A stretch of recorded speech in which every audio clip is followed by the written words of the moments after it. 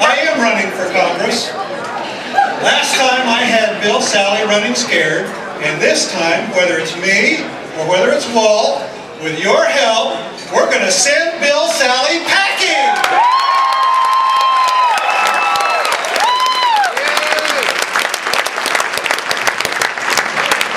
I am a lifelong Democrat. My heroes are John F. Kennedy, Martin Luther King Jr., and Senator Frank Church. They made me proud to be a Democrat.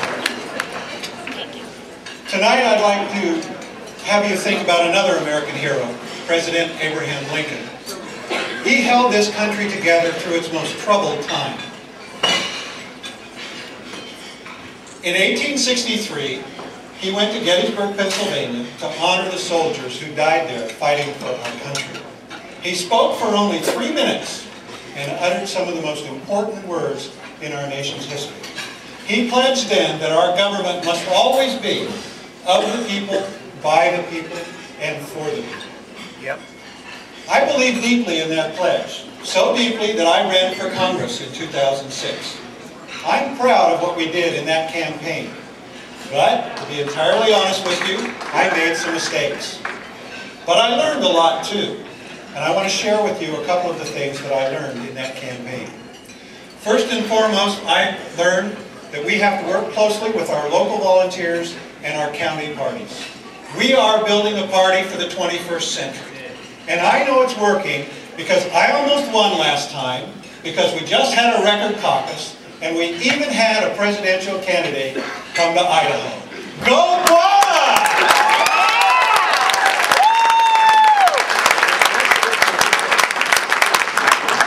Another thing I learned is that the people of Idaho, like the rest of the nation, want change.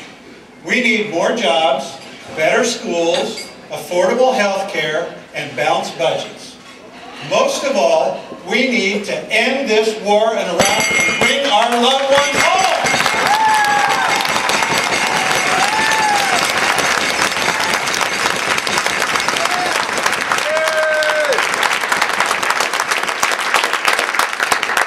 Bill Sally went to Washington, D.C. and immediately became part of the problem.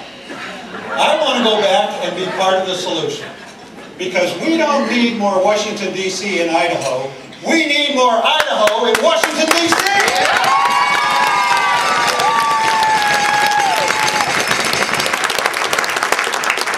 Of the people, by the people, and for the people. Like Obama, I say, yes we can!